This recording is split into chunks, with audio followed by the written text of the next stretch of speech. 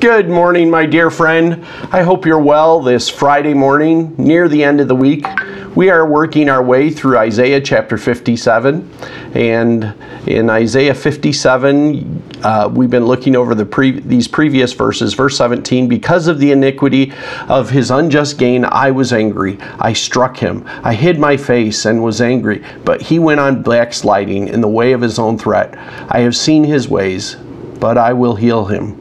I will lead him and restore comfort to him and his mourners. And then verse 19, just this first phrase for today, creating the fruit of the lips. And the fruit of the lips is talking about the gospel message, the good news that has come to every one of us. And the fact is, although we have turned away from the Lord, although we have backslidden, the Lord is offering us his redemptive power through the gospel.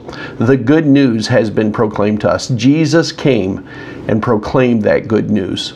We have much to be thankful for, but we want to accept the fruit of the lips that he provided for us, that redemptive power. Let's go to him in prayer today. Just say, Lord, we want to accept the gospel message that you have given us and apply it to our hearts. Let's pray. Heavenly Father, we come to you today and we're so thankful, Lord, that you sent Jesus for us. Lord Jesus, the gospel message that you brought us, that was proclaimed to our ears, we want to take it to heart and apply it. We thank you and praise you in Jesus' name. Amen.